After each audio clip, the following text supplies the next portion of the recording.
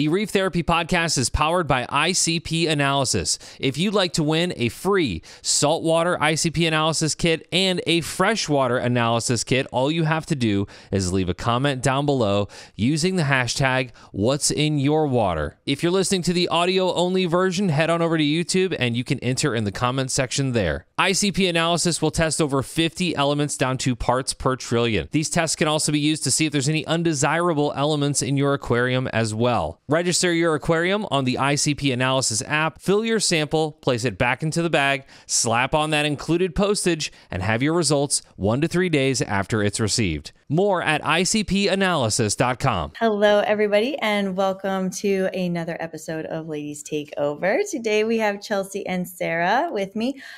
Jen, unfortunately, was unable to make it this evening because there is apparently a very bad snowstorm and ice storm that is happening in Minnesota. So hopefully Jen is able to stay safe and she's able to get home safely as well, and there are no more additional weather problems that could, disrupt her life. Bad weather is just like, Sarah, you probably get it pretty well also being in Colorado, like negative weather aspects just aren't super fun. Makes your day just like a little bit trickier. It's like Ninja Warrior, but with like weather. Oh, I never thought about it like that. I still don't think about it like that. Jen's got all that livestock to worry about too, but I'm sure she's got her livestock, her protocol in place. Right. Well, even whenever, anybody in the area's got tanks, like you have to be worried about your livestock there too. So, but today we're going to hang out and chat about cleanup crew. Yes. So what's everybody's favorites? Who do you think, maybe does the best work, or, someone that you label as cleanup crew so you can put them in your tank because maybe you want to look at them, like the chestnut snail. I like those. So does Sean, but I don't really think I've ever been able to say they wiped out something for me that was bothering me in my tank or, growing like crazy. But maybe it's just because I could only put in a small amount from time to time. So, but chestnut snail is my favorite one for appearance. The orange ones? Yeah. And they glow under your night lights or your lunar lights. Which is pretty cool. I didn't realize they fluoresced. Mm-hmm. That's really cool.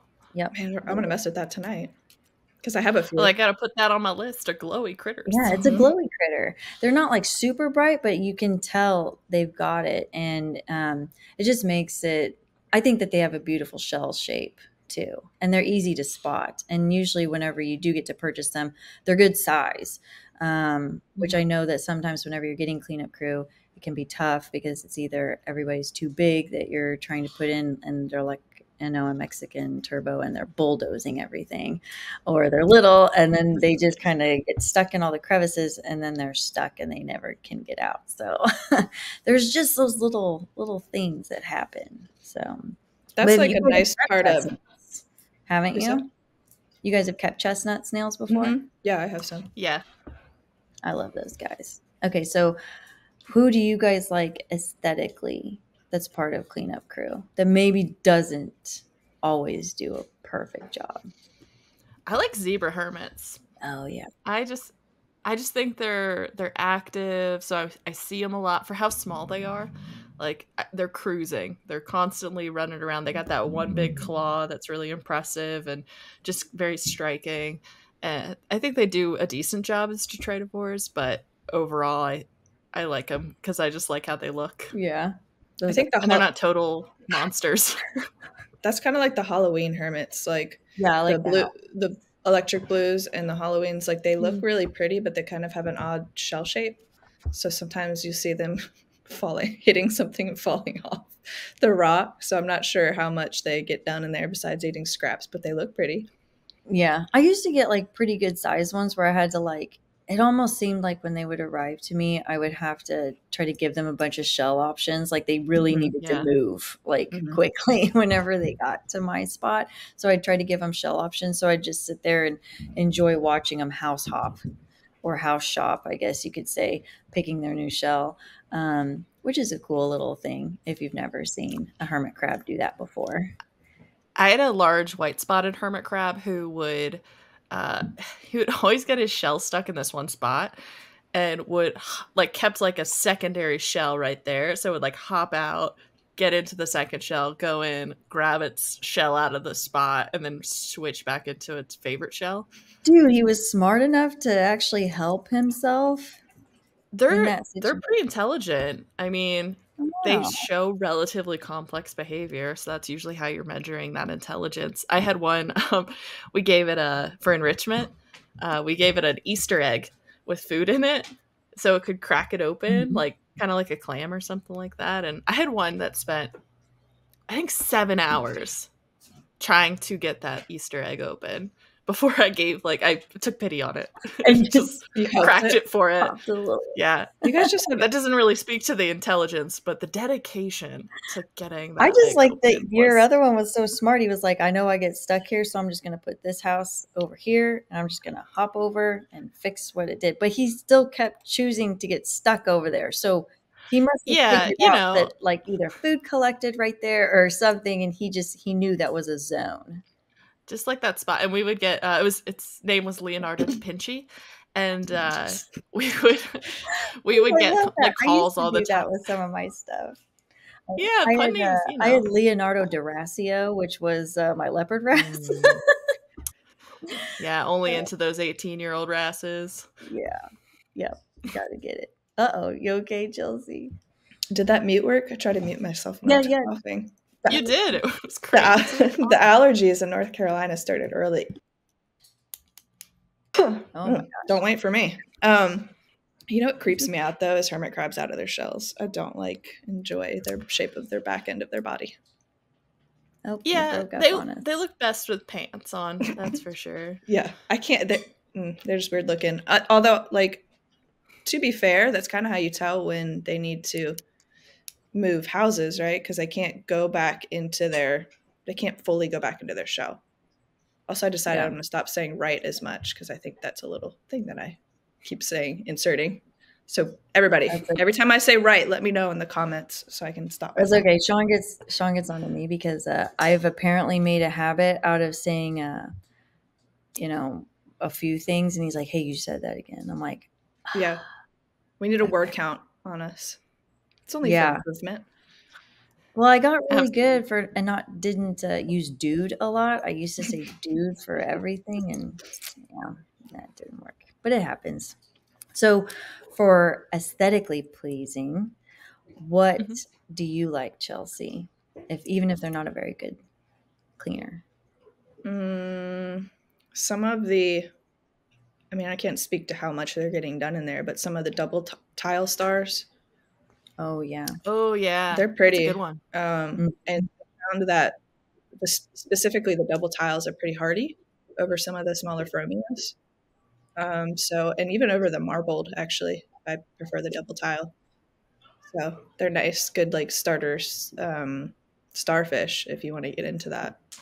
Yeah, I never got to keep any of those because I always like Harlequin shrimp, and they love the taste of those. That's an expensive meal. Maybe chocolate chips are better.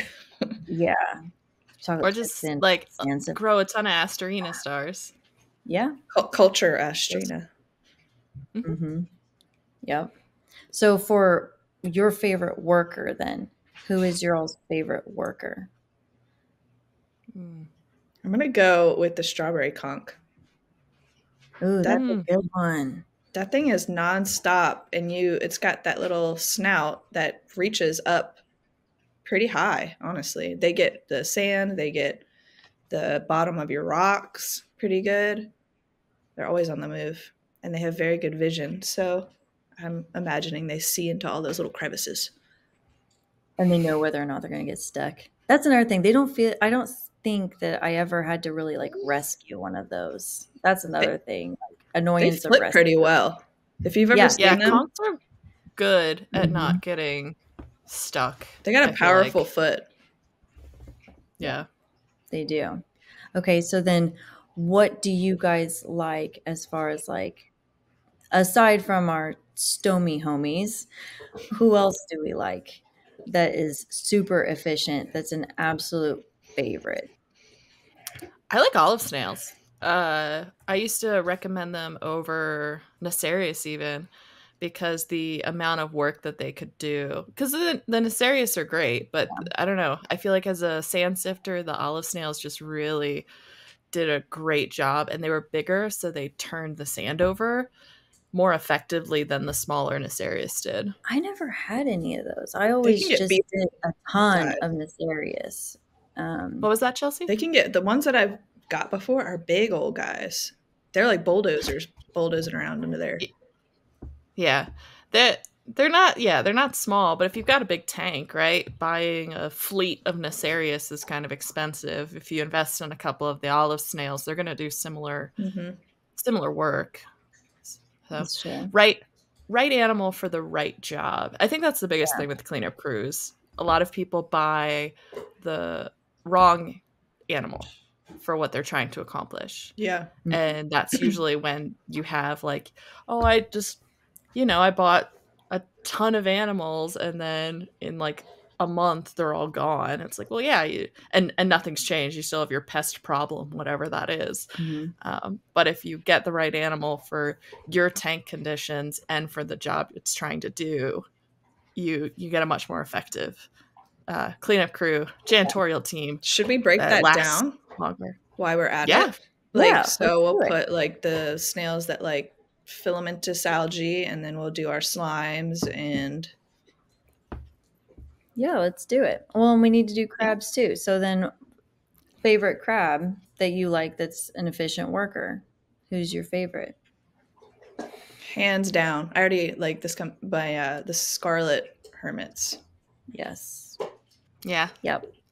Scarlet. And they're pretty. I love emeralds though too. It's hard for me not to like emeralds because I've had really good ones while keeping tinks over the years. It's very difficult not to like an emerald. I have a love-hate. Enjoy them when they're like really good size. Like some people, because they'll take out some zoas when they get kind of big. Yeah, some of them they. Yeah, I think the Mithrax crabs in general aren't as bulletproof as people think. Like they do sometimes switch off of algae to other things. Yeah. Usually when they get to be more sizable. That's a lot of animals though. I had a Mithrax that I did not put in my tank a few years back, but they are so pretty if you see one and it's older, because I remember the only reason why I saw it was because his appearance was so perfect, sparkling black. I was like, what is this in my tank? It looks like a perfectly polished like Cadillac. And I was like, I didn't put anything like this in here. And then all of a sudden I saw this claw come out and like take a little piece of algae, and I was like, oh my gosh, what is that? And so I had to start doing like all this research, and I was like, everybody, like, has anybody seen this kind of crab before? And it took a long time to get it identified. A lot of people thought at first that it might be like a different type of gorilla crab. I think and that's something too, like a lot of cleanup crew, when they start small, they start young, eat different things. So a lot of marine invertebrates when they're younger are going to have a very different dietary profile than when they're aging. I think a good example of that was the red thorny stars, or I think they were like the red thorny stars. So we used to get them in and they, as juveniles, will eat algae. They'll graze algae, but as adults will eat coral. So it's one of those things where like, happy birthday. It's kind of like when everybody first started getting like the green serpent stars, and they're like, this thing is cool, it's green. And then they're like, my fish is until it eats your fish. Yes. Like, there goes that Achilles tank. I remember that learning curve. Then all of a sudden I had everybody like bringing me in their green serpent stars, and they're like, it's a murderer. Take it back. And I was like, oh, okay. I don't want your murderer. I was like, where am I going to put him? But they're cool. Like, they're a really cool animal if you know what you're dealing with, and Yeah. I love serpent stars though. Serpent stars are awesome. Like zebra serpents, the orange serpents, they're so beautiful. I think the zebra serpents are my favorite though. I like the oranges, but they can tend to be very sensitive. And when you see, there's just something about a starfish when you see it and it's maybe having an issue and it's breaking down, you're just like, oh, I feel so bad. It's it's a starfish. And I think that's also why some people get hesitant on ever keeping harlequin shrimp as well, because they're like, oh, I have to actually feed starfish to this animal. That sounds terrible, but it's part of their diet. Yeah. So yeah, we there was a company years back that I think was hoping to do something with like chopping up crown of thorns sea stars and then selling them frozen for people who needed to feed their harlequins as a way to like deal with an invasive, but I don't think they were able to ever get that's it up off the interesting. ground. I'm not sure how that would really work with it being frozen, because they ride along on the starfish. Additionally, with that, you're just kind of like, okay, what else do we have to do according to keep this thing alive? But their diet is so narrow, it makes it really tough. Yeah, I mean they're consuming the tube feed, so you can give them, that's the main dietary thing, and there's not much you can do to replace that. But we grow tons of Asterina stars, not like on purpose, just in our exhibits. So what we're able to do to feed our harlequins is to just go through and collect those. And I think it's really important that you never deplete your pest source, if that makes sense, when you're getting like these cleanup crews.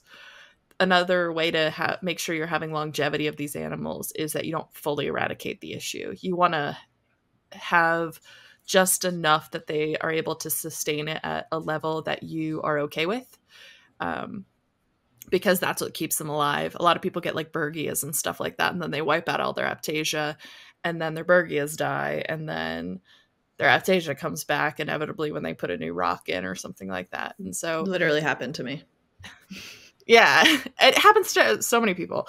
And that happens a lot with cleanup crews where you're like, I just want this problem gone. Mm-hmm. And you dump money into like 200 to 300 animals and you throw them in your tank and they go like buck wild on your system. And then in a month, you have no algae and you aren't necessarily supporting these animals the way they need to be supported. And then they die.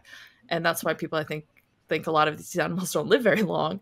But if you kind of maintain them, they're going to be there in perpetuity. So they're going to continue maintaining and supporting your tank. So if you do get a little blip where something's out of whack and you are getting more of whatever your issue is, they're there to support it.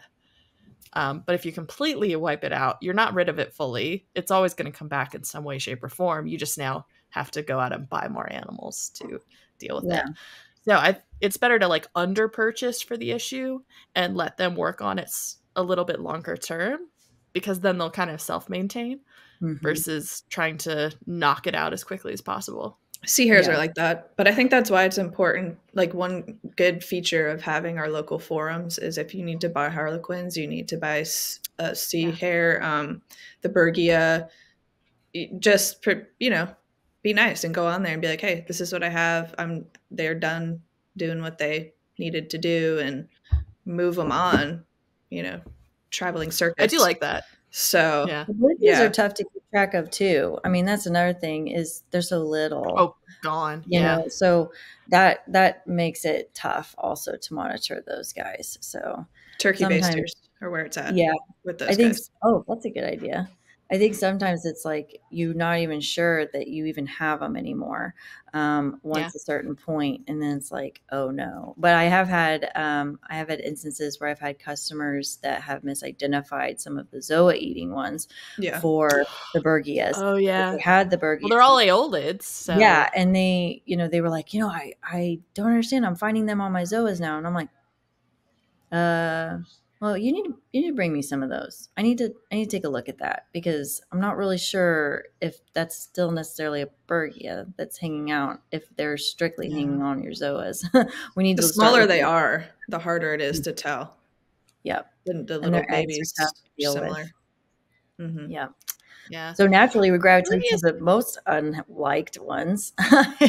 So eating nudies, Monty eating nudies, those guys are fun for sure. Red bugs. I've never had red bugs. Knock on wood. I have never had to deal with them. But I have heard that they are very difficult to handle. But I always kept chromis in my tank. And I read a long time ago that chromis they eat or can eat them. I'm not sure if that's been changed or not, but I always kept chromis in with my SPS for that purpose, because they're always around it and they're always around the SPS. So, but I don't know. That's just from my personal experience. Have you guys ever dealt with red bugs? You ever dealt with them before? Yeah, been pretty lucky. No. Yeah. I feel very. It's one of those things, it's so important to quarantine, or at least do like dips and stuff like that and check, because a lot of times once you get a pest in your system, you're never going to fully eradicate it. Even those like those acyl flatworms, the little brown flatworms, like even with something like flatworm exit, you still don't fully knock it back. Yeah, for sure. Well, even I think prevention. with the Zoe on that topic, what about quarantining our cleanup crew? How do I feel about that? Yeah. Yeah. Okay, so quarantine crew. For the Florida Reef Track project, we quarantine for 30 days is the recommended quarantine for cleanup crew, just because they're not sure how certain coral diseases spread. So I think that's a good rule of thumb if you have the capacity to quarantine. Because the biggest issue is not that your like snail is going to have a disease your fish could get from the snail. The bigger issue is it's carrying something that like there's a pest hidden on its shell or in, because sometimes they come in and they've got like stuff on them. Yeah.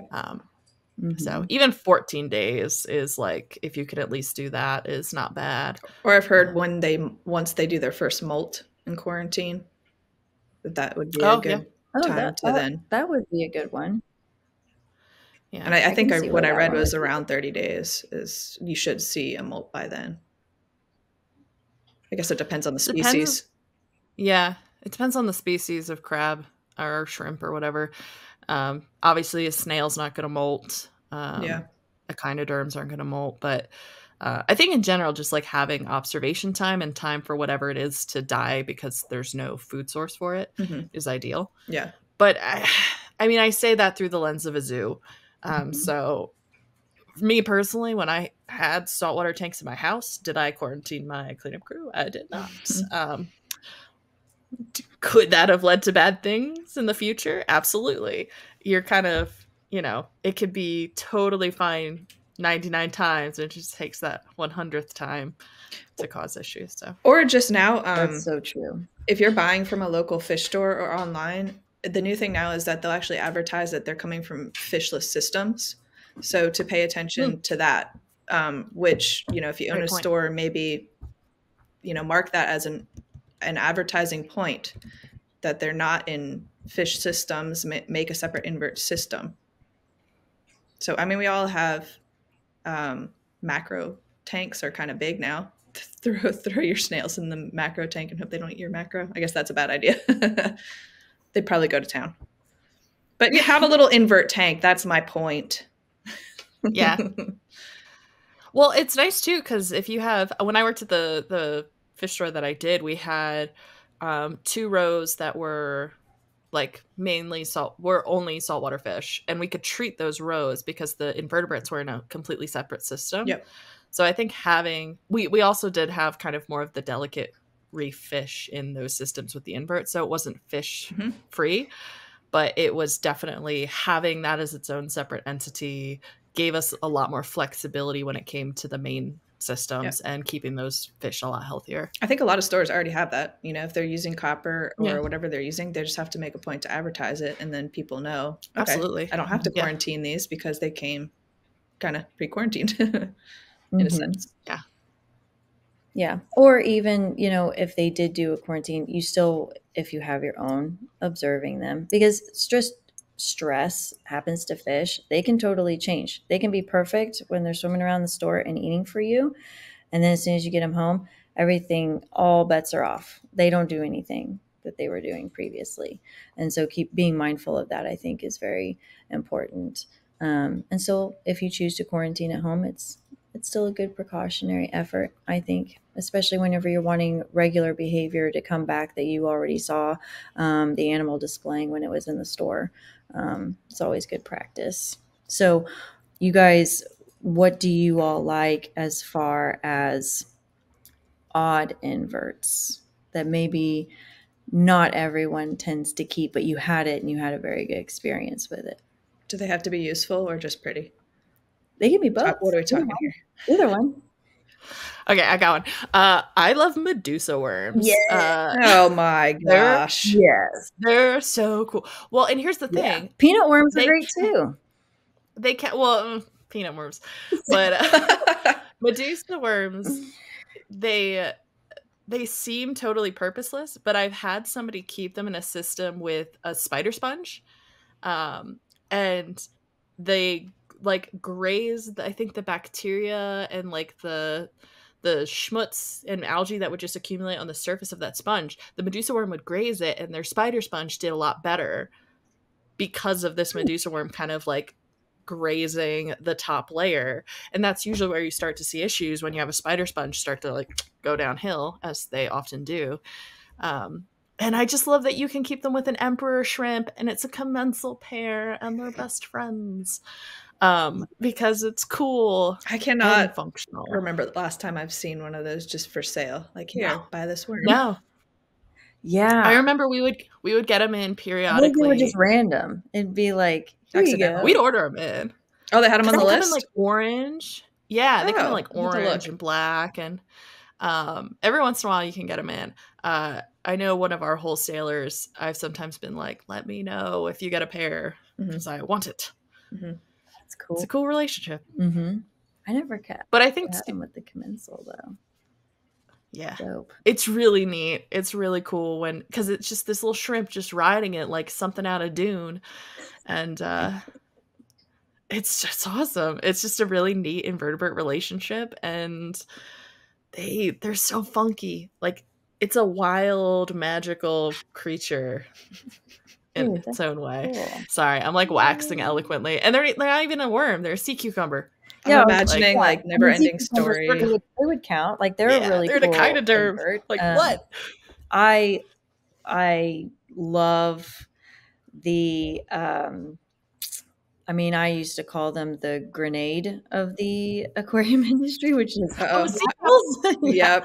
I love sea apples. I have kept cucumbers are getting some love today. Yeah, I love all the color variations that they have. I've always been very successful with them. I used to really, I used to stress a lot to customers or anybody who wanted to keep one. I'd be like, yes, it can be volatile if it gets upset in your tank. But I've never had a problem, but I also don't have anything that would pester it. Like I don't have a fish that tends to pick on just anything. I don't have a whole lot of cleanup crew that tends to be crawling all over the place. I had more of a minimal number effort, kind of like what we covered earlier. But I love sea cucumbers. They are so dope. I've had 2 die naturally in a system. That just is throughout the years. That's interesting whenever they do that. No issues. They didn't release toxin. Like you're perfectly right. Like as long as you don't have things that are gonna pester it, they're great. And I think now too, with the advent of all this like new bacterial food, I think they would probably do better. I think they would crinoids too. Like the feather stars. I'm excited to try some of like the hydrospace and stuff like that with some of these more filter feeding species, because I think there's probably more. This might help keep them alive and sustain them a lot longer for these notoriously difficult to keep filter feeders. I was thinking about the crab for those starfish, the feather stars, the crinoid crab, squat lobster. Oh yeah, those are cool. Because they do. I mean, isn't the idea that they kind of ride those guys around and steal their food? So that would mean that they also need small particle food. But they're really pretty. There's some really pretty ones. Yeah, they're like yellows and there's yellow all and kinds black of colors. What is behavior like for the feather star in the home aquarium? Because I never kept one in a typical home size aquarium. I kept one, but it was a 1,200 gallon mixed reef that was 20 feet long. So that's not something you're going to typically see in a home. Nice though. Yeah. Oh yeah. I mean, it was cool. I loved watching it. But what does that behavior look like when it gets up and needs to move around and do things like that? Do you guys have experience with that?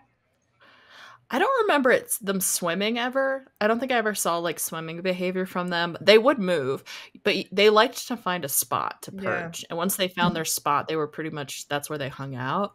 Underneath, they I have these will little s- claspers, right? yeah, And they yeah, like kind of little hold grab fast Yeah, like little nails. I don't know. little legs, little tiny Yeah. legs little that itty are bitty legs. harder Yeah. and not feathery, and they kind of hold on to a spot with them. Yeah. Yeah, mine would just like, maybe it's just because he had a lot of spots. Like I'd just find him somewhere different. And I was just like, dude, if you move like this in this big of a system, would something like this Teleport. do it in a smaller one?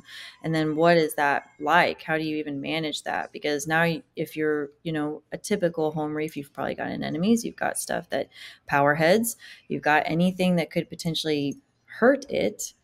What does the behavior in the home aquarium look like for that animal? Well, I think that's again back to right animal, right system. So if you are going to go with something like a crinoid, like a feather star, is that better placed with seahorses? I almost said horseshoe crabs. Seahorses with like gorgonia. It's very different. Completely different.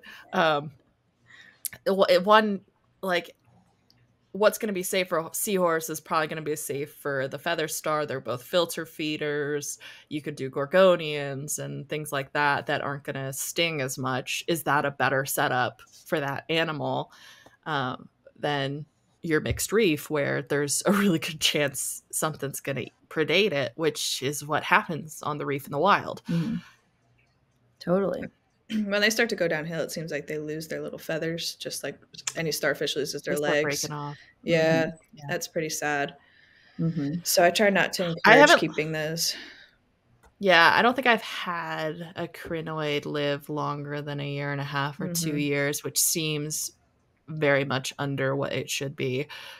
Which is why I'm curious with some of these new foods on the market if there is an opportunity for better success with them. But yeah, they're an expert level animal without question. I even hesitate as like a zoo professional to bring them in just because it's tricky. They're really tricky animals. They're really sensitive. Yeah. But they're really cool. They are really cool. They're cool. I don't know. I mean, like going back to sensitivity, like the sea apples, a lot of people believe that they are very sensitive. I knew while handling it, don't do certain things or do anything that could stress it out further.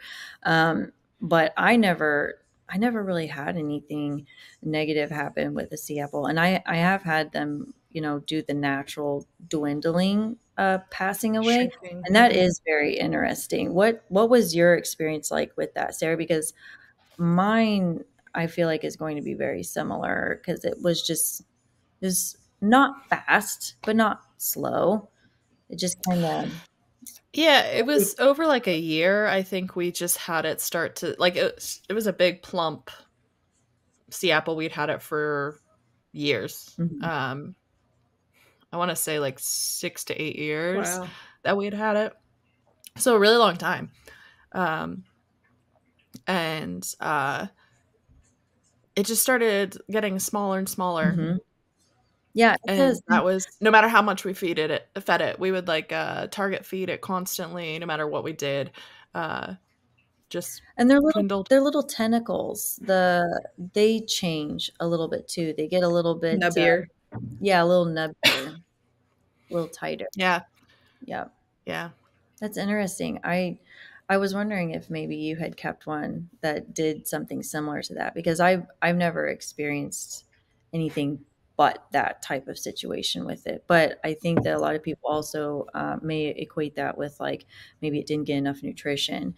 But I mean, you definitely were feeding a lot. I was Twice a just day. pouring in whatever they could possibly want whenever I had them as well.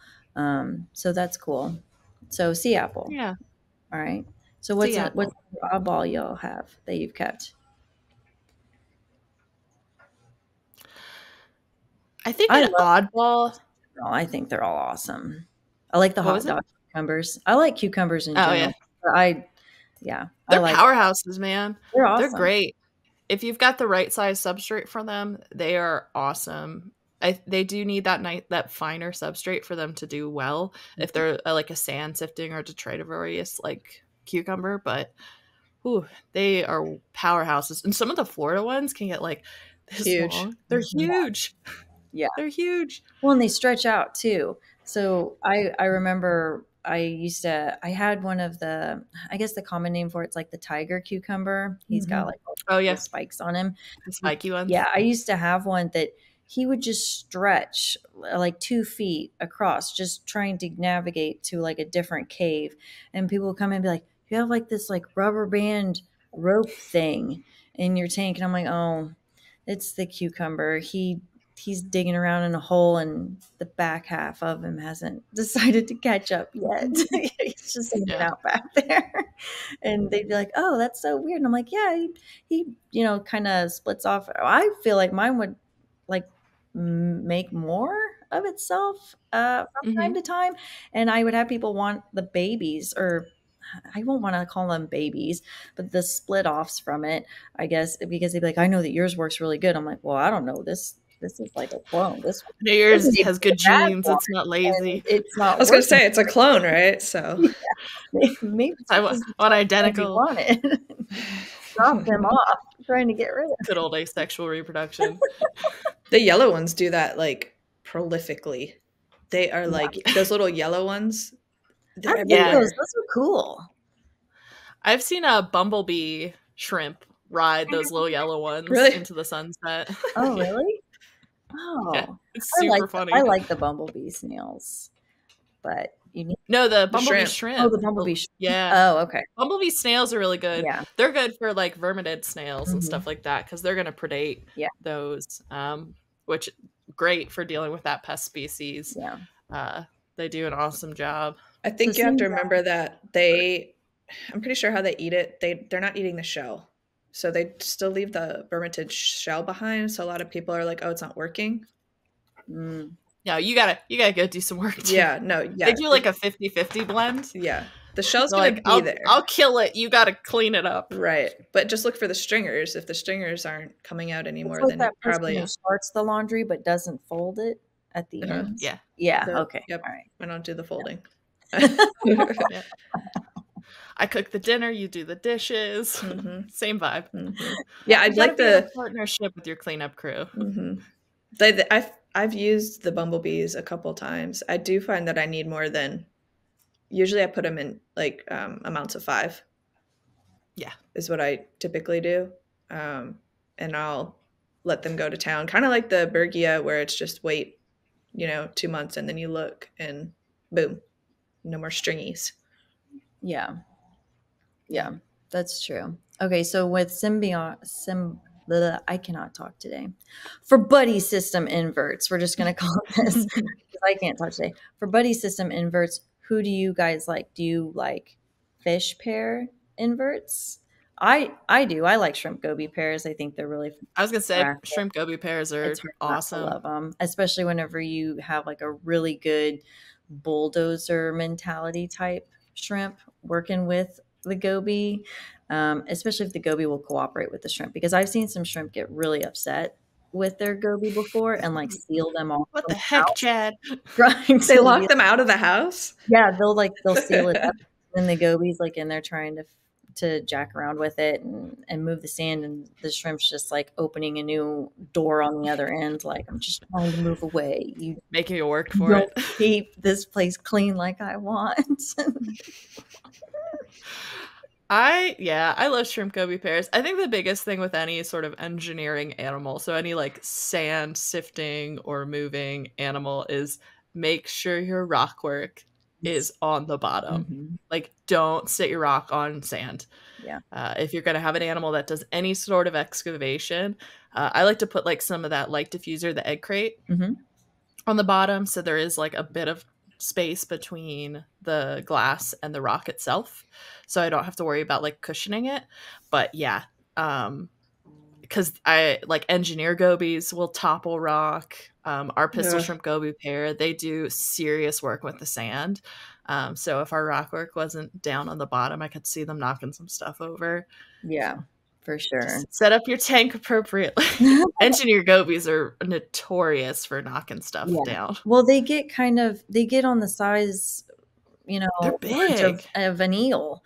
And that's my eel replacement for people. Mm-hmm. Like, if they don't, if they don't really like engineer goby instead. Yeah. Yep. I used to. All the fun of an eel with none of the teeth. Mm-hmm. Yeah, there you go. And if you get them when they're babies, they're so cute, and you get to see the color transition, and that's always fun too. Yeah. But so I also really love sexy shrimp. I think sexy shrimp are one of the coolest ones. I used to have this really neat colony of about 20 individuals that lived under a branching hammer, and they were breeding. And so I could look under the hammer and I could see all the babies swarming all the time and the parents running around. And I was like, man, this is like such a cool little colony situation that I've got going on in this tank. I almost wish I could like isolate it and do like my own tiny tank that's just all these little guys, because I think sexy shrimp are one of the cooler ones, and they're relatively popular. I think a lot of people. You got footage of that, because that sounds really cool. Nah, man, our cell phones were so bad back in 2000. It's a flip phone, little Nokia. Replicate.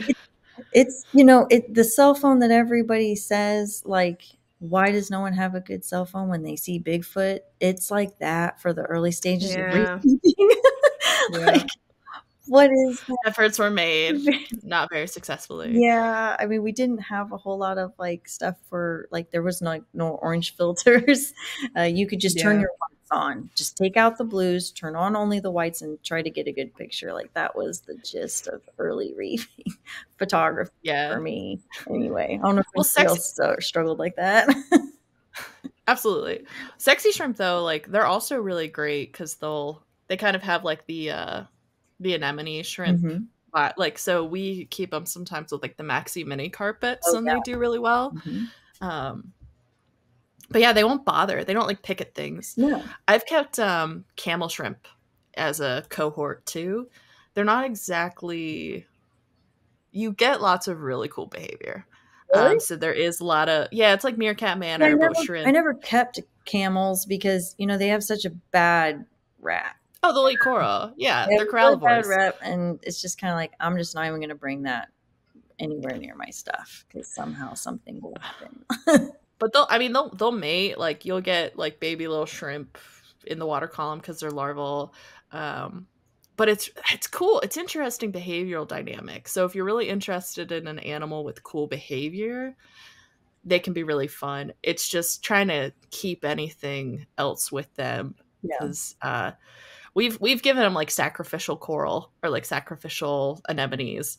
That, like, we've got some big bubbles. Like, we have a rose bubble that's the long tentacle kind of form. That's like probably 2 feet across, and those things like constantly are splitting. So we're like, okay, we'll give them a rose bubble. And that's cool. They're okay with it. The rose bubble's not happy about the situation, but probably not. But they don't treat it quite like they would like a mushroom or like a softy coral that they're more prone to eating. So that's how I get rid of my Kenya trees that my clients throw in some camel shrimp. Just have a camel shrimp tank and just throw those Kenya trees in. We have some Claudiella, same thing, that just go nuts, and we're just like, throw it in.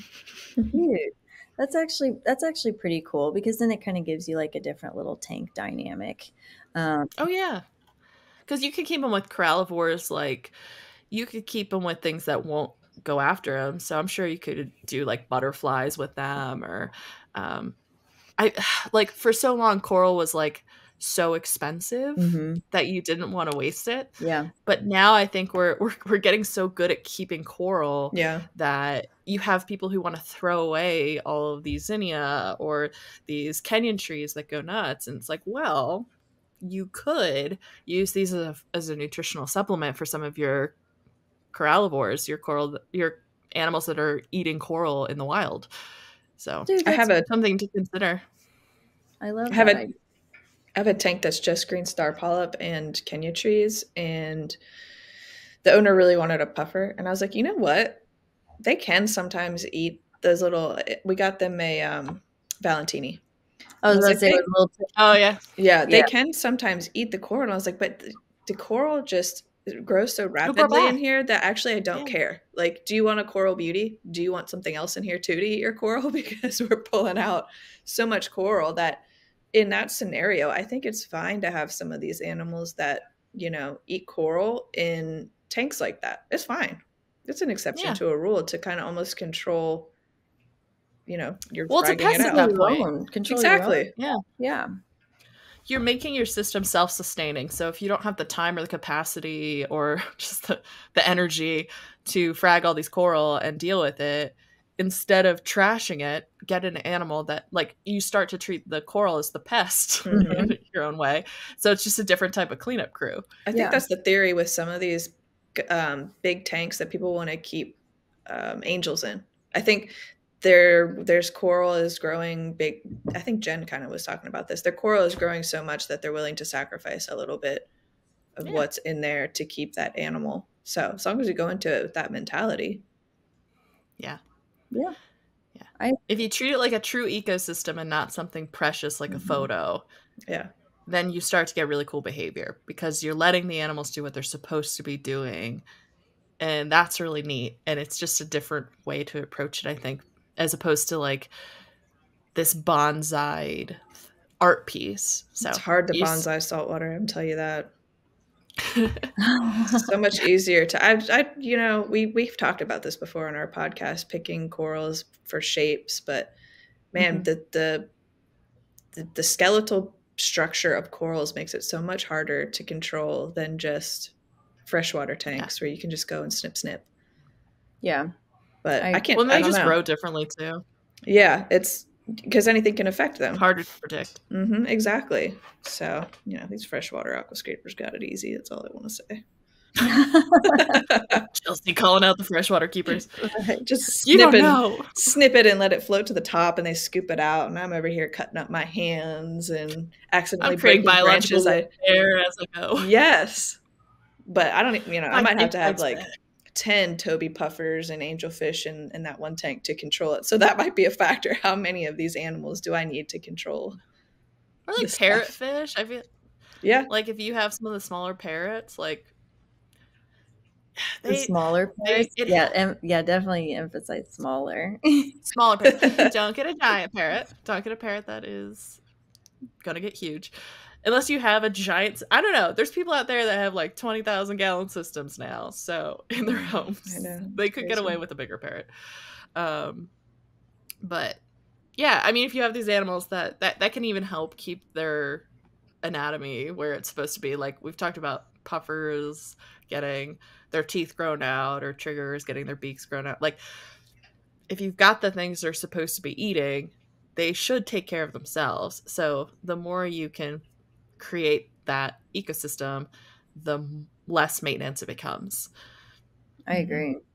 Well, and it also kind of like it adds like a new little element to the hobby itself. What's he eating today? You know? Yeah. Oh, my Walt Disney. Oh, not the Walt Disney. Oh, there goes that bounce mushroom. Oh, come on, you're like just stomach punching here, Sarah. But come on, isn't it always like the $15 animal that eats like the $1,000 thing? Yeah, that's why I was rapping on emerald crabs for a minute, because they would always go after whenever they would get big enough and they would run out of whatever they wanted to eat that I put them in there for, whether they chose to eat it or not, different story. They'd go after my expensive zoas. I was like, excuse me, there's plenty of these that I really would like to get rid of. I never had one do that. I guess I've had it so many times. It's outrageous. But it's like what Sarah's saying. It's probably running out of the food source. Oh, yes, yeah, they do. But they also have personality. I feel like some crabs are just jerks. Oh, yeah. I They'll mean, raise their crabs little are jerks. claw at you. Get the ones that You want to throw the claw up. Yeah. Yeah. You're like, I am so much bigger than you. I will win. Yeah, Flip. it's like I'll go down swinging for what that is. Like, because I used to, well, maybe I never had a poor experience with my emeralds because I used to, I really enjoyed doing a lot of hand feeding and hand interactions with my tanks. I used to have all my fish do hand feeding to the point where I could have them swim up in my hand and eat. And if I needed to remove anybody, it wasn't this giant task. And with some of my All right, Little Mermaid. I know, sorry. But with my emerald, Abby's just over here being a Disney princess. yeah, right. Oh, look at this. But I did because one time I had to try to get a 6 line out of a 150, and it was an absolute nightmare. And I was like, never. I spent 3 days trying to get a damsel out of a tank once. I'm making everybody friendly, making everybody happy, and everybody's got to come to me if they want food. So I started doing that So smart. with fish. And so I would take like some of my, the sheets of brine or the sheets of mysis. And, I'd have like a good chunk of it. And I would you just kind of know where some of your inverts tend to hang out. And I would just go and take the chunk and just hand it over and just let them pick off a few pieces and be like, here you go. Okay, now you're done. I'm going to go feed everybody else.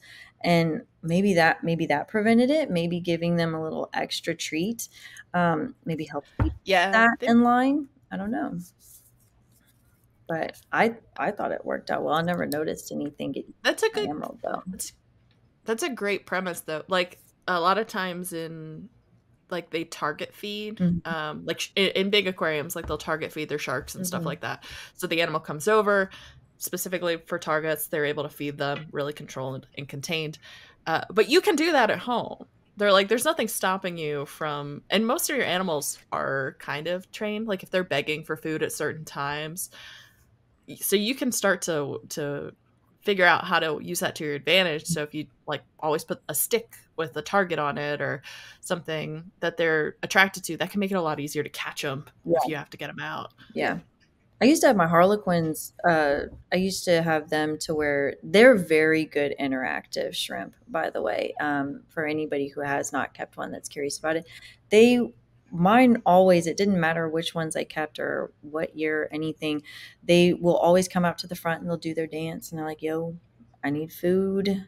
Send me something. Drop in that star. You know where I'm at. I'm doing the dance. And I always loved interactive animals like that in the aquarium. And I just, anything like that, I think helps everybody all the way around in the hobby. And it also helps bring you into like, oh, this little guy has a personality and I know where he always likes to be. And it's its own little ecosystem, its own little community. And you kind of just get to play a part in it and taking care of it. But I love all that stuff so much. What's the quote? It's basically with conservation and preservation, you're more apt to conserve and preserve things that you love, that you have a relationship, that you understand. So as we get to understand that all these little creatures have personalities, they have particular attitudes and choices of food, then that's where we get people wanting to captive breed and preserve these animals. Yeah. So I think that's awesome, Abby. Especially Chelsea.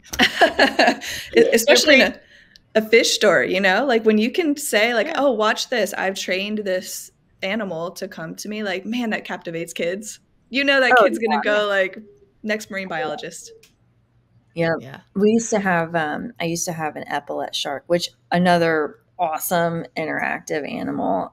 If anybody has possibly ever kept one, I had an epaulet shark and, it was so well behaved that when I would have little kids come in for little field trips, and I also would entertain some of the retirement centers to bring in some of the elderly that don't get to go out very often, I would also entertain them through the store and bring them in to see the aquariums and interact and see the animals. And I had this epaulet shark that we had trained to, if we just tapped the surface of the water 3 or 4 times, she would already start to like be moving out, and she would come out and she would come up to the surface where we could lift her up from her underbelly and allow kids or anybody to kind of pet her under the water. And it was really cool. I totally agree with any hands-on interaction and anything that shows people like, hey, look, it's a neat little thing. It can be here and you can also come see it and you can learn appreciation for the species. And I love that kind of aspect. Any interaction with the animals, especially aquatic, is so cool. Yeah, that's why the touch tanks, became so popular. Mm-hmm. It's direct interaction. They build empathy. Mm-hmm. Yeah, exactly. 100%. Love touch tanks. I like Sarah's touch tank at the Butterfly Pavilion. I had so much fun there. We try to have a nice little diversity. Yeah, I think it's really important too, because also how you prep it, right? Like, okay, we want to make sure like we're touching in a specific way, we're nice and gentle. That also sets the stage of like, oh, I could hurt this animal. I think that's really important too, of like what I do can have a negative impact. So I have to be careful because this is an animal. You get that a lot of times with like coral too. Like people are just like, that's not an animal, that's a rock or it's a plant. And you're like, no, it's like Don't like an tell animal. the airport that it's a rock, because that then makes that the only time I've ever, not to derail too far, but this is relevant for those listening. The only time I've ever had issues in an airport where they weren't educated about the coral is me trying to explain to them. And in my head, I thought, oh, if I tell them it's like a rock, it'll be cool. If it's a rock, then it's not cool. If it's an animal, it's more important for them to think about it longer. If it's a rock, like I said it that way. As soon as I said that, she was like, yeah, you can't take it. And I was like, I should have just stuck with animal. Yeah. So, and then what it is about that?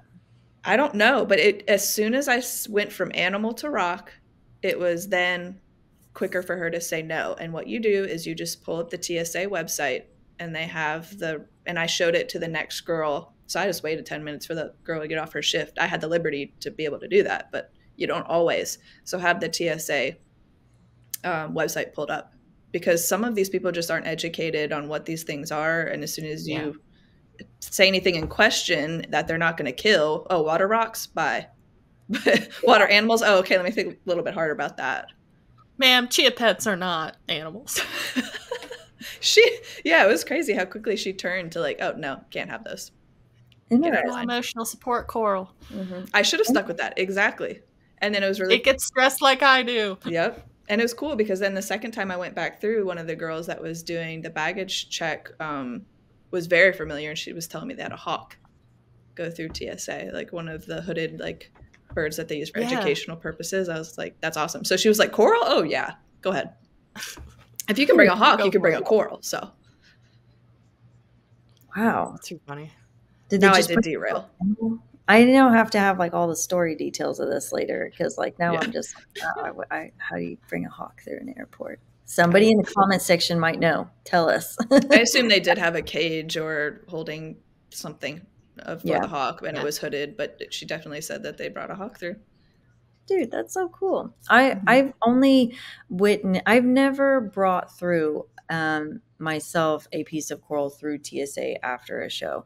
I always just kind of scheduled delivery of whenever I got home with whoever I bought it from. Because for some reason I like that a little bit more. But I have been around when other people have taken stuff through TSA. I was around whenever Remy took some stuff from Top Shelf through TSA, and it is definitely an experience whenever you're taking swab it airport. And some of them know the time. Yeah, the airports coming out of Orlando and Miami, they are not whatever. You're fine. Yeah, I know what it is. Yeah. And you know what? I think that if my memory serves me right, I think that the people that Remy was interacting with in the airport there in Orlando, they were like, oh, yeah, we just had some people from SeaWorld bring some stuff through. And you're totally good to go. Yeah. And I was like, it does really depend on what they do see regularly come through, whether or not they've had any interaction with dealing with that. So definitely be mindful of also what airport you're going through. Yeah, I think Dallas was the one that stopped me, surprisingly, because that's a pretty big airport. Were you in DFW or you at Love Field? I think that was through DFW. I can see it being DFW because they're the international one. Love Field's more of the smaller one. And Love Field's not that they're chill, but they are more willing to hear you explain to them what possibly you have that you're bringing through that you may not. DFW has no time for that. Yeah, like, we gotta go. Yeah, they're just. She was. They do not care. Something. Yeah. Not that they don't care, but they're just like, that bringing up the website, that's a perfect example of something I think that a lot of people could benefit from whenever they get ready to go through TSA security lines. So that's a good tip there, Chelsea. Well, I think it's a tricky balance, right? Because you've got to, you have to have regulations because we've just proven we don't do well with just abject freedom as a species. Just there's lots of anecdotal history that says we need some rules. I mean, that brings us to the Hawaii thing, but I'll let you finish your statement. That's exactly where I was going. Yes.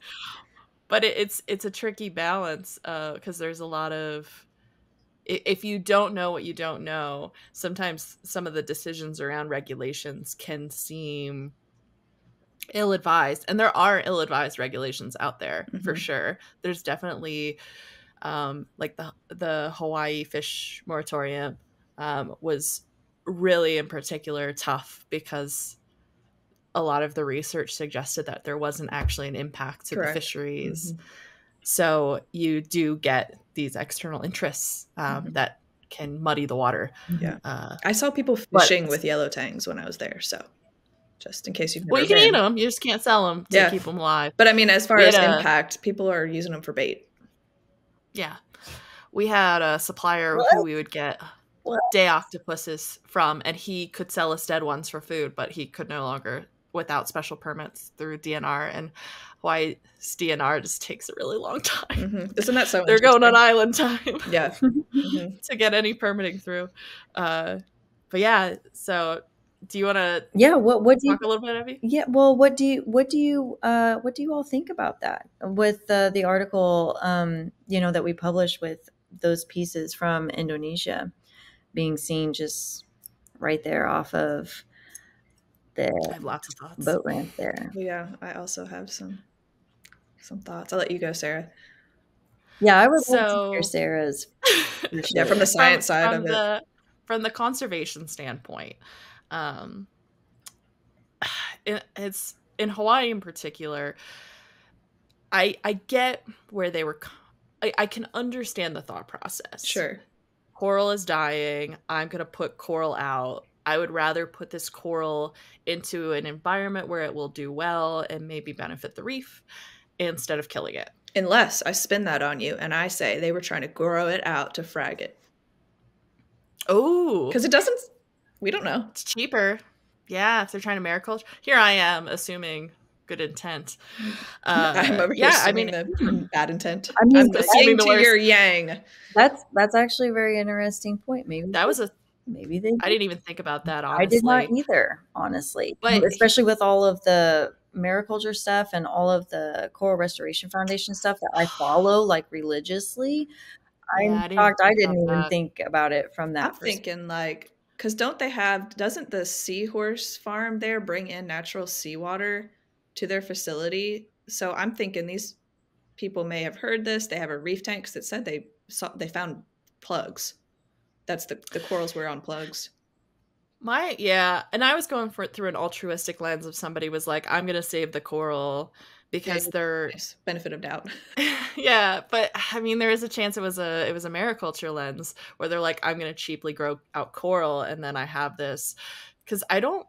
I could be wrong here, but from my understanding of Hawaii, they do not allow the sale of coral really on the island. Like you can't get coral because of their protections of their native coral, or it's very difficult to get a hold of coral. Yeah, you have to. Whenever we were there, we were speaking with someone about some of the rules and everything, and they are very, very strict. And anybody who has traveled to Hawaii, they give you paperwork before you land. You have to fill out a lot of things, basically telling them you're not bringing anything and you're not trying to take anything out. There's a reason for it. Hawaii's gotten messed up. Yeah, it has, and they're trying to get a grasp on it. And so I think that the regulations are fair. Some of the things that are there wouldn't exist somewhere else, and so they want to protect that, and I think that's respectable. But if those pieces also did have plugs, I mean, it could also have been the off chance that maybe someone was like, hey, I'm here, and or I inherited this tank and I don't want these animals to die. I'm going to return them to the ocean because I don't know how to take care of this tank. Or I usually try to live by don't attribute to malice what's probably ignorance. So that's kind of the lens I try to view interactions with the wildlife with. Until I'm given a reason to assume it's somebody doing something maliciously, it's probably based out of ignorance. And even with the mariculture lens, it's most likely ignorance of not realizing that those species aren't native to Hawaii. They can actually do significant damage. There are examples of invasive corals in other ecosystems that are causing problems. The Caribbean has had a lot of issues with the start of invasive coral species. And I think at a top level look, someone's like, well, it's coral. Coral's dying. This coral does well. All we need is coral. Why is this a bad thing? Mm-hmm. Or why, if we have all this Caribbean coral dying, for instance, why don't we just introduce coral that'll survive there and let it do its thing? And I think what they're missing is the historical context. So a lot of government agencies back in the early 1900s, all the way up until like the 60s or 70s, had a pretty willy-nilly process of introducing biocontrol animals or introducing animals to supplement without necessarily doing the appropriate due diligence. So in Hawaii, for instance, an invasive land snail, the giant African land snail, such a cool snail. Those are really cool. Incredibly invasive, and you're not allowed to have them. Yeah, they're very bad. They're like the farmers. To give you context, I can't even have them. Yeah. As a USDA inspected facility with permits, even I am not allowed to have. Wow. Like we asked. Like we are like nobody can have them. Not even a zoo can have them. Yeah. They're really intense. They're really big agricultural risks. So they'll eat pretty much most crops. There was an issue where some got out in Florida and they were eating the stucco off of the houses. What? Because it had calcium in it. Wow. They were like Florida. eating stucco. I'll tell you what, that state. Florida. But so Hawaii, the snail got introduced and was causing agricultural risk. So they found this snail called the rosy wolf snail that eats other snails, and they're like, "Oh, we'll just introduce this." Like the assassin snail of land. But it did not go after the big invasive giant African land snail. Of course not. Instead, it went after the 700 endemic species of tree snails found in Hawaii and wiped out most of those. I think they're down to like 1% of the original amount of species that they had. They have people guarding them. Extinct. Yeah, you just don't know. That's the thing that's so tough about nature. Like you don't know who's gonna do what to who, and or what'll outcompete. There's no natural predators. Yeah, back in the 70s, they released mysid shrimp into waterways. Colorado has mysid shrimp that were released into reservoirs to be food for larval game fish. So they're like, oh, here's a food source. The baby fish will eat this. The problem was that the baby fish were too small to eat the mysid, and the mysid actually outcompeted them for food. So you had, and that's happening up in like British Columbia too. That's where PE mysis, like PE mysis is invasive mysids that are outcompeting game fish. So you don't always know the impact of all of the life stages of an animal, especially when invertebrates are so poorly understood. So introducing a coral into an ecosystem, in theory, you're like, oh, well, I'm just helping a coral reef, but you don't know the impact of the entirety of that life cycle. Will it outcompete other endemic species that are slower growing? And you don't have a predator because it hasn't evolved in that ecosystem. So there's a chance something might eat it, but there's a really good chance nothing will eat it. And it has widespread devastation and knocks out species. If you want to introduce invasives just so you have animals, like the world would be overrun with rats and starlings. Like biodiversity is what keeps ecosystems working. It's what keeps them healthy. It's what keeps them functional. Right. So biodiversity is critical to have all of these ecosystems work effectively and be resilient. And I think that's an issue too. If you have these monocultures, there's no resiliency. And that's when you can get a disease that wipes everybody out. Yeah. Well, and proper predation or proper predators, that's a big deal. That's why, there's so many different things that revolve around sharks and the reefs and how they actually keep the reefs healthy, because they are a critical part of the chain length of life that go on in the reefs, even though they can be scary and a little bitey. at times. You need those top level predators just as much as you need the foundational animals. You need the top level predators as well. Yeah. And I think the fact is we just don't know enough at this point of what animals are linked to each other, because even the Bergias, for instance, I don't remember the Bergias when I first came into this being a thing that we could just get readily. Yeah. Like, I didn't know. Oh, okay. So there's Aptasia. So there's Bergia that eat Aptasia. There's Harlequin shrimp that, like there's all these connections that we're not quite sure on all of them. We're finding out a lot more, which is awesome. But take one thing out of its environment, you're either, then the thing that where it came from that it needs. I'm explaining this very horribly. Okay, so if we take starfish out, okay, the Harlequin's connected to that. So it's a chain of series of events that we're contributing to, not just on one side of the world, but probably two at the same time as we proliferate. There we go. Yeah. Well, you don't know. So like a great historic example is you had fur tradesmen knock back sea otters off the coast of California, and sea otters predated the purple sea urchins and kept them in check. And what happened was when you knocked out the sea otters, the purple urchin populations exploded, and then they started chewing up all the kelp holdfast, and all the kelp started getting knocked up to the surface of the ocean. So you lost all these huge kelp forests, and you lost all of the animals that needed that environment. So it's that's a really clear, because they have their eggs, their mermaid purses in the kelp forests. So sometimes it's a Go ahead. Oh, I was just gonna say, like, you just like, who would have thought, oh, if I kill all these otters, all the kelp's gonna go away, right? Because they're not linked together. You would never expect that relationship, but because there was that little in-betweener, it's so easy to knock an ecosystem out of balance if you don't know what you're doing. And so often we're looking at a book where most of the pages are blank. So it's just really tough to make decisions. And that's why sometimes it seems a lot of these government agencies are moving really slowly. And maybe sometimes they do move too slowly, but it's because they have a history of really jacking stuff up. Yeah. They are much more cautious now of the impacts of their choices and how lasting those ramifications can be. Yeah. And I think that's background context we sometimes forget about or miss when we, as hobbyists, want to help in these bigger issues. So it's a really tricky fine line of what's too much help, what's not enough help. And this is a really great example. If it is an altruistic person who was trying to repopulate the reef, you can make a lot of bad things happen even with good intention. Yeah, 100%. I agree.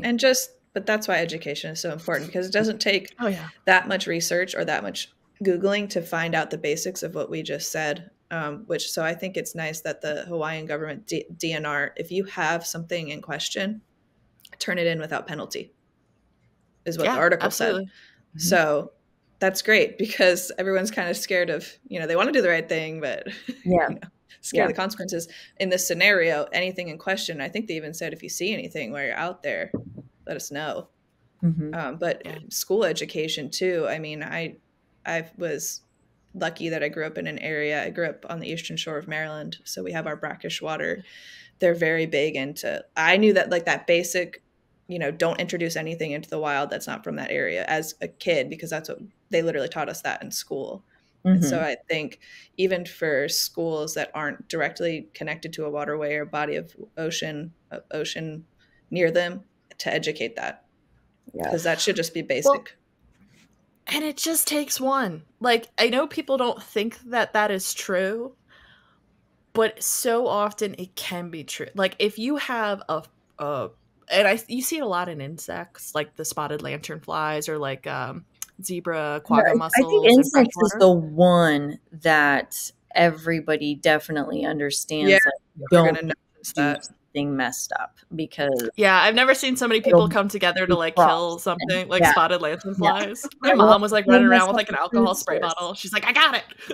Yeah. I think insects, for the most part, I think people really do understand the impact that they can have. We just have to understand applying it elsewhere to other animals. Yeah, like oh god, when I worked at the fish store, we would have the local like park rangers or like local like fish and wildlife.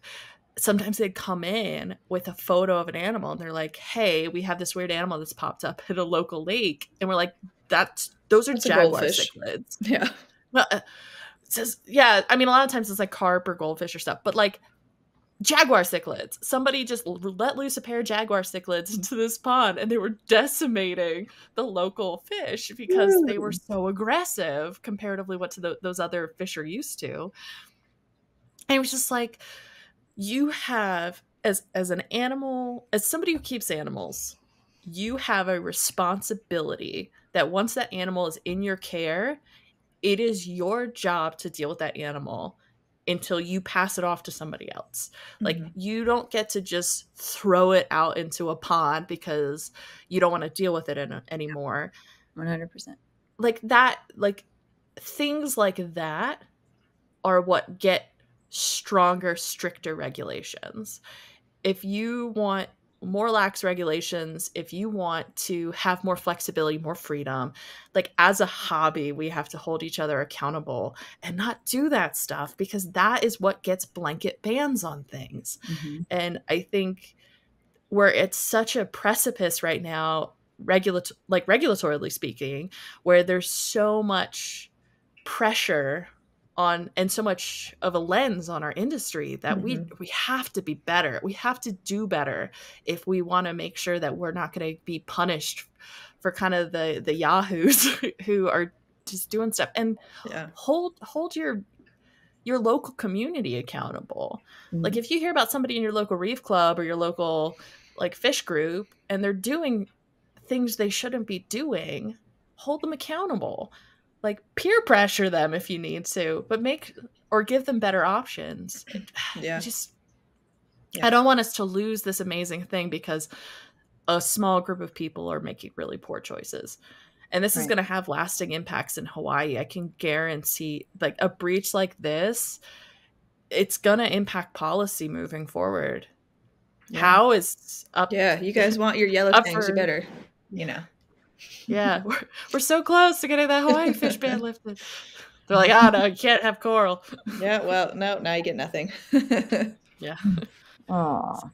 Well, it just takes a small few to ruin it for the rest of us. I mean, we kind of talked about that just in general. We were talking about that at Reef Stock, about the use of medications and antibiotics, about how the government is becoming more aware that, we have things that aren't regulated, or it's so nondescript that it could be used wrong and cause harm. And so the more we continue on that path, like you said, the more restrictions they're going to place and take away. And that's why education is so critical.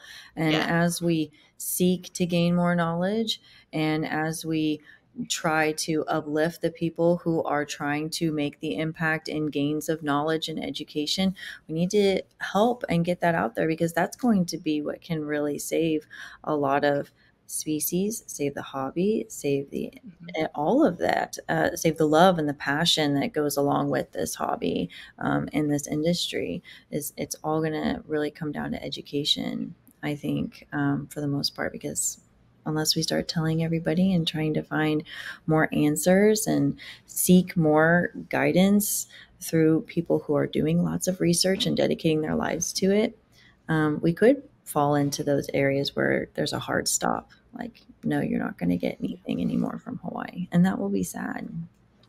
I think that falls into what Sarah was talking. I honestly had a more of appreciation after doing the behind the scenes with you, Sarah, because sometimes we can see zoos and aquariums as like bad guys. It's like, oh, they're putting them in these little glass boxes, but just the effort and the love that you guys put in behind the scenes to take care of these animals, rotating them out of exhibits, their food, their enrichment, really gave me a whole new appreciation for visiting these places, instead of feeling like, oh man, it's stuck in this aquarium. I feel like they're contributing to education, but they are getting the best care. And I was listening to one of the keepers at Dallas World Aquarium. Is that it? Mm-hmm. Same thing there. Same thing there. Just the enrichment and the care that these animals get. I think their sawfish was one of the ones that one of the keepers was talking about. Paula, I think is her name. Yeah, Paula. But so wow, just to hear that. We should have Paula on the show. I think Paula. We should. Oh, Paula's great. Let's do it. That, yeah, I'm a message Paula. I know. That leads us into that, like, who do you guys want to see? Some of these people that are hidden away in some of our aquariums. Hidden gems. Yes, yeah, we do. I think there are a lot of hidden gems in our industry, and it may just be because maybe they don't know where to reach out to, or they're maybe busy, know some of us. They're busy saving the world, doing stuff. Yeah, if any of our listeners or any of our viewers know anyone that just loves the education and, works with some of these animals or have dedicated themselves to it, definitely reach out to us at Reef Builders. We love that. We definitely nurture it. We very much support it. And we will always welcome it for conversation, because I really do believe that is going to be critical for all of us, for everything, for everybody. And as we discover them through the podcast, those can also become, a speaker lineup for shows, because that's where a lot of hobbyists get their introduction to the more scientific side of this hobby. So we can start to get a list for some of the shows that we're involved in and get some fresh speakers. I know just in North Carolina, there's even just aquatic vets here that I'll have to look up their names, because I would love to get them on to talk about specific. We like to kind of go where our hearts take us sometimes, but there are people that have niche specific degrees and would love to talk to them. Yeah, let's do it. Absolutely. Let's do it whenever. I mean, I think that the more recognition that we give to these people as well, the better off everyone will be. Because I mean, if you've dedicated your life and you've dedicated many years to something, I think that you should definitely be rewarded with getting your voice heard somewhere, anywhere. And we're tired of listening to ourselves talk. Yeah, I mean, come on, guys. Or if there's particular topics that people are interested to, I think help us out. We're always excited to talk about something new, and there's a good diversity of experiences in this group, and so if people are interested in specific topics for us to deep dive into or find experts in to bring onto the show, I love that. I'd rather talk about stuff people actually want to listen to. Yeah, right. than go and wax eloquently about Medusa worms. I don't know. Hey, man, I think cool. I bet you we have an article or something about those soon, because now everyone's going to be like, oh, dude, yeah, those are kind of cool. But speaking of stuff, another thing that we've got, currently right now, this video, of course, will be published later, is right now we're doing our Reef Royale, which is the zoanthid contest. And Sarah, we know that maybe you and zoanthids don't get along very good, but that doesn't mean that you don't appreciate them and you don't think they're beautiful. So our Sweet 16 that everybody's voting on, I like this list. I have kept the majority of these and have enjoyed them, but that hit us with some. Do you have the list there? I do. Okay, so the Sweet 16 right now is we've got the Grandmaster Crack, we've got Acid Reflux. I'm not real sure off the top of my head what that one looks like. I really like those. The Butt Muncher, I had those. Salted Agave, I do think those are very beautiful. I like anything with the speckles. I think that because it can have a variation of pattern, that whenever you have a large cluster of zoanthids, it just makes them beautiful. Are you still laughing about Butt Munchers, Sarah? Totally. So I just in my head was like, you know which one didn't make this list though, and I almost said something about it from the get-go to Remy, was y'all have to excuse me, I'm going to possibly curse here, but the blonde blue eye bitches, the BEBs.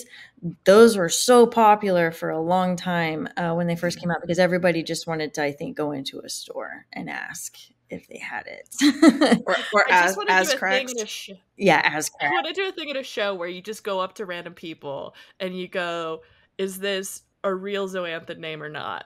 And you just have a list of real Zoanthid names and just absolutely fake names. Because I couldn't tell you. You could just mix in some real ones with it, and they could be like, "Oh yeah, Hey. I have that." Hey, like, oh Remy, yeah, do you like you the cannot purple squirrel steal fart? this. What? With the what? The purple squirrel fart Zoanthid, right? Have you ever heard of that? Well, Okay, there was you're right. For a second, I was fairy got me for a farts second. for a very long time. Fairy farts. There were fairy farts. Purple squirrel farts. No, I had a friend, a guy I worked with at the fish store who, I think that was when like the Zoanthid names were really starting to take off and kind of getting we really wild and ones. creative. Yeah. And he was like, if I ever named a Zoanthid, I would name it a purple squirrel fart because it would blend right into the pack. But that to this day, that's always what I think about when I think of just like the craziest Zoanthid name I could think of was purple squirrel farts. Let's one day let Remy and Chris Mackley go around and like talk about the coolest, prettiest, yada yada, and we go around at the next show doing that where we're just like Zoanthid or not. We'll find the absurd name. That's what we need to find. We need to find the most absurd fashion name for a coral at the show. That's what we need to find. Oh yeah. Because we gotta have our thing. Yeah. You know? Okay, so after salted agave, we have the utter chaos. I love these. They've been in my favorites for many years. Rainbow incinerator, hallucination. That's always melted for me. The hallucinations? No, the rainbow incinerator. I agree, Chelsea. Yeah, well, I never had that one. That one came along later, I think. The stratosphere, exosphere. We have melters. Well, exosphere, space monster. I did like space monster. I thought the space monsters were cool. Pink zipper. I'm surprised Pink Zipper has gotten as far as it has. I think it's because it's a good grower. Too. Because I'm very surprised. Adonis, the white zombie, Mary Jane, and Oscar the Grouch. I do like Mary Jane's. I do as well. I think that they're one of the understated corals that look better with the daylights on, though, which isn't a lot of zoanthids, I think. But I used to try to even it out where it's like this one looks good with daylight and this one's more nighttime, and we'll put them side by side and they'll even. I wonder if some of those melters need more white light. I feel man, because when I tried the scar faces, and the Scarface used to just do me dirty all the time. Because, I just feel like when it comes to zoanthids, like so many people keep them under blues because that's when you get the coolest coloration. I'm just wondering if some of the melting of certain color more, because they're all captive reared at this point. So in theory, you're not dealing with a lot of like the extraneous, like that they should be designed for captive settings. Sure, so if you consistently are having ones that are melting, there has to be some sort of deficit in your system that they didn't have in the main system. Mine was always nitrates. When the nitrates got low. So they're just particularly sensitive. Yeah. Or like it could be just all of them. It could be a variety of all of those different components and just different mannerisms levels that make it. Yeah. None of those were micros, right? Like that we just talked. I didn't turn on my overhead lights. Sorry, it's getting dark in here, everybody. Alexa, turn on the light. Well, I texted people to turn on lights, and they're all passed out. So they. You told them to be quiet. They listened. I know. Then they all went to bed, and I can't have Buster do it because he's too short and fat, and he can't reach the light switch. Buster's a plug. He is a plug. Buster's a plug, just so everyone knows he can't get anywhere near the light switch. So he's definitely no help. It's a joke. Did we have any microzoas on that list? There were I feel like the Ross does. Awesome Blossoms? Were they on there? I think Awesome They're Blossoms. Not really. Then let's see here. Well, I feel like the Hornets used to be more of a micro as well, but I think that they've kind of like evolved, I believe, in the industry where there's a couple different to frag anymore. Yeah. But I do remember when I first started getting Rosses, and they were just something else to frag. They were so little. And I think that what else was there that was, I feel like some of these were good sized polyps. I don't remember too many little micro ones though. But there were some on there. I just can't think of the names off the top of my head. But I think the Awesome Blossoms I really like. You like Awesome Blossoms? Yeah, they are smaller. I don't know. They're not the smallest What kind of coloring do they have? Purple and, or not purple, pink and green. Like a pink center. Oh, okay. Green. They're really pretty. Blossom makes sense. If you like that color scheme, the Worldwide Coral Pixie Dust are a little bit harder to find, but also awesome. Closer to micros, but they're kind of more purple than pink. I like those a lot. Dude, I like all of them. I like all the sizes. It's just those aren't on the list, by the way. Fragging is where I draw the line of whether or not I truly like to mess with that zoanthid or not. So gotta be careful. Yeah. Well, and just like detail. It's so easy when fragging the micros to have a massive problem when slip of the hand. And you've kind of eliminated a good portion of your colony. So. I wait on those till they're pretty grown out, so that I can do. I did too. Chunks. Where they had like a I don't want to say like a natural vein. Yeah, like an edge where you could kind of pull it up versus cut it. Yeah, I'm talking like 5+ polyps. You can't do any of this 3. Some of those bigger ones are fine. 3 polyps, you can't. Yeah, you got to do 5+ on those micros. Yeah. Even like maybe 10+.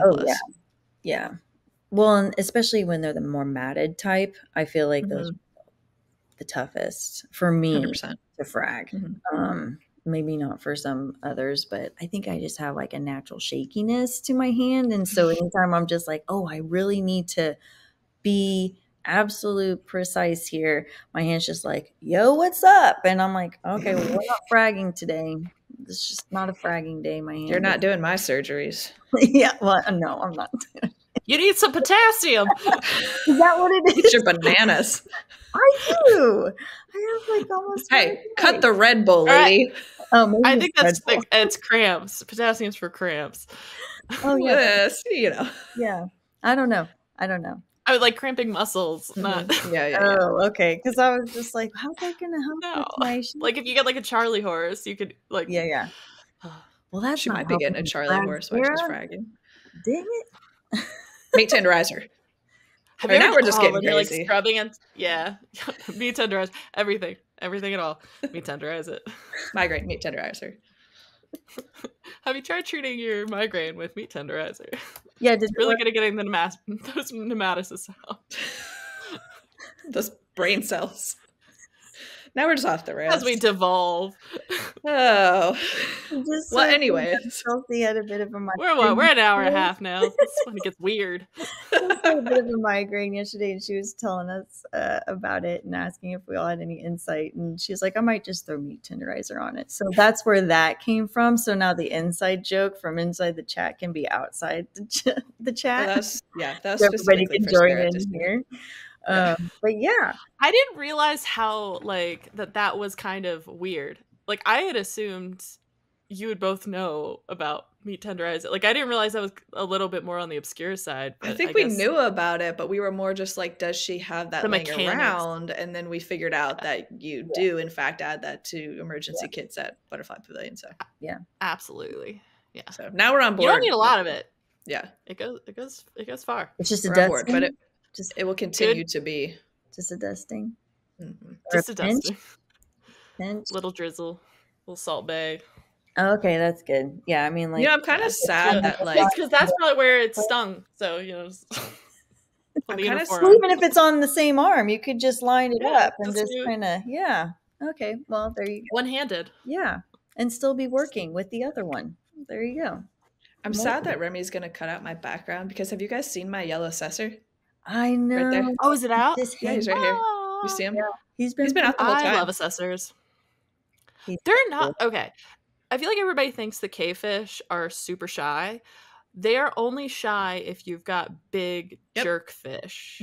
If you have plenty of caves, I know it's counterintuitive, but like the more, and this works for freshwater too, like the more cover the animal has, the more likely it is to come out because it can get away quickly. Yeah, it can get away quick. Oh, there's the pink streak too. Same thing, same concept. Yeah. Although I'm looking or if you have like ditherfish. Yes, that's the term I was looking for. Dithers, yeah. So dither fish are like those dumber schooling fish. So if you have like intelligent fish, chromis or dithers, tetras and danios tend to be dithers in freshwater systems. But if you have like smarter, smaller fish, they will look for those schooling fish, and if the schooling fish are out, they're like, okay, it's safe. And if the schooling fish aren't out, no, there's probably a predator around. So those are fun, like inner dynamics of your tank too, where you can use behavior of certain fish to better bring out the behaviors you want in your shyer fish. That's a good one. I like that. I feel like I did that without thinking I was doing it when I would always try to do jawfish with my gobies and my anthias and the chromis and all the shyer wrasses. When I would have some of my more shy wrasses that didn't really come out a whole lot, like my mystery wrasse, I used to have a really, really shy one, and he or she would only really come out if like the entire school of my anthias was happy and near the front of the glass. That's the only time when she would be like, all right, everything's cool. We're good. It's safe. This is the perfect example of personalities, because my mystery wrasse was like a velociraptor, and he would chase my barnacle bunnies and try to eat them. Like that can happen. You see what I'm saying? Shy is not the word that would describe him. He was the worst, actually. Really? And it was terrible because he was gorgeous. I've had that don't fit into the personality that you think they're going to, or they say they should fall into category. There's always like that odd bad guy. But I think that that's important too. So when you go to a fish store and they're giving you recommendations, like I used to always give like the entire scope of everything I'd heard of that animal, where I'm like, yes, this is reef safe technically, but I have heard stories. Like my dad had a pair of Ocellaris clownfish that pushed an anthias into an anemone and killed it. The anemone was hungry. Terrible. And they were just like, his house. I think we've now as a hobby come to terms with that, Nemo's kind of a jerk, but there are personalities to your animals that intentional murder though. That is. Yeah, that was premeditated, but we didn't have like a detective fish. We just had surgeon fish. So, boom. I know it's such a dad joke. I hope that made Remy happy in the background. But you can have animals that are particularly like spicy when it's not normally an aggressive species. So that's something to consider too, that a recommendation will be given to you, but your animals are individuals and they will act as individuals to your benefit or to your detriment. The spicy ones will live longer though. It's always those that live the longest. They feisty. That's true. They'll fight you. They'll fight death. They'll fight anything. They're fighters. I think one that I always stayed away from for that was I never had a coral beauty in my own tanks. Like I love them for everyone else, but for some reason, every time I ever tried a coral beauty, it was just like, it is time. We're going to wreck everything. I mean, we had one that would pluck the plugs and just grab the corner of the frag plug and throw it off the rack. Just boom. And I was like, why? I don't like it there. This is not even bothering you. So then I was That's not feng shui. Yeah. I was like, okay, I'm just going to move the rack to the other side of the tank. Maybe you're going to be fine there. No, just rip it right off. I was like, this fish has to go. And then I just never wanted to keep a coral beauty after. I chose the cherub angel instead, which I love cherub angels. They're cool. They are very tiny though. See, Chelsea's got a bad one. Damn, Chelsea. Chelsea has a bad experience with the cherub. So. Well, it was my own dumb doing, but they're not very seahorse compatible. Let's just put it that way. Oh yeah, they can be food no. hogs. They're food hogs, and also, and I shouldn't have. I mean, it was captive bred, so I was like, well, and it was listed on a seahorse website page as something compatible. So I was like, oh yeah, well, okay. But it also killed the blenny. I had a tail spot blenny in there. Oh, I love. I watched it tails. They're kill my the blenny. Yeah, favorite. it was pretty bad. So he got to go in the sump for a little time out got until he evicted. found a new home. Yeah, exactly. And Solitary he'd be mad confinement. down there, and he'd be like splashing around. It's a big sump. Like he's fine for 24 hours until he gets into a new home. He was splashing overnight like a shark, just thrashing around in there. Like, how dare you? Just like a cherub. Yes, a cherub. He was just like, how dare you put me in here? So It's got like little dog energy. it was a bulldog. That fish, I tell you what. Oh, See, there's that's one so for funny. every good one. There's a bad one. Yeah. Well, like I love bicolor Besides- bunnies, but I've had people that have had bad experiences with Yeah. bicolors. Royal Okay. Brahmas. Oh, I'm Yeah. not a Royal Grandma fan. Once I went black cap, I could never go back because that fish is just so cool and it's vibrant. It does not matter how old that fish gets, it stays vibrant purple from year 1 to year 13. I can tell you from experience, absolutely, it stays purple. 100%. Basslets. Yeah. I love basslets. Just as Yeah. a group. Basslets are super cool. Yeah. Now I will say though that the Royal Grama, if you've ever looked at them like really close at the color when it transitions from purple to yellow, that's actually a really cool pattern. I would love to see that under a microscope, what that looks like. I think that would be really intriguing. Well, you should get Michael Vargas on that then. You know what? I need to have a conversation with that gentleman because I want to pick his brain on some things. Yes. Fish scale pictures. For reef builders. Yes. Or just fish scale like yoga pants. Well, what is that core morphologic that's doing the like? Oh yeah. I have fish scale leggings that are like black holographic. They're kind of. Did you wear them, Michelle? Maybe. I saw someone. I have a jellyfish dress too. I have a lot of cool stuff. Because when I was earlier in the hobby, I was like, there's nothing out here for chicks. And so I started trying to find everything that I could. And then I went crazy and bought it all. And I love reef related t-shirts and stuff. I know we need to all do a brainstorm and do some merch. So get on that. Also, anybody with suggestions for merch that's, kind of cool, you don't really see that you'd love to see, let us know because we're all going to be getting together and figuring out that fun stuff.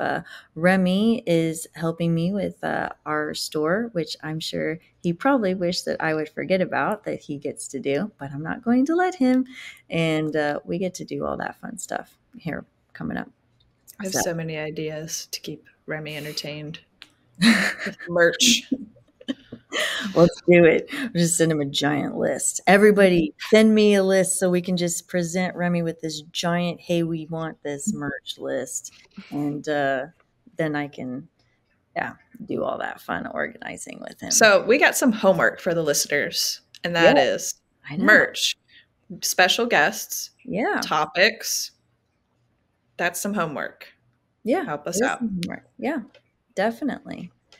So if you haven't fallen asleep, because I've heard that listening to the 3/4 of us can get very lulling because our voices are so bedtime story that if you haven't fallen asleep, we just need to randomly start screaming in the middle. It'll be fine. Well, yeah, Jason, the fish cookie guy, also known as fish cookie guy, was saying that he's like, and I'll just it's like I fall asleep, and I was like, well, I'm gonna throw in some like claps every once in a while. Some hard rock. It's for you, Jason. I have one of those really cool air horns. Oh Lord! Well, whose ever alarm went off earlier? Did you see my eyes? I was like, who's? That was me. That was my alarm for figuring out what's for dinner, and I forgot to turn it off after I kicked everyone out of the house. So just leave it on there every time we podcast. Just be like, oh, there went Evie's alarm for dinner.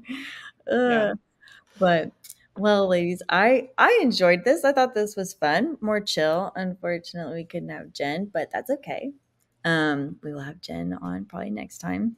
But yeah, let's start getting some guests in here, and we'll do some rotation. We'll have a lot of fun with that, and bring in a lot of new voices and new ideas, new thoughts, all that fun stuff. So. All right, girls. Well, I'll catch you all in the chat. Me and Chelsea will do the usual and make it to where Sarah and Jen have 100 to read before they get to the actual course of what they're supposed to be reading. And until Absolutely. right? And until then, we will see you all next time on the next Ladies Reef Therapy, and y'all have a good day. Bye, guys. Bye. Bye.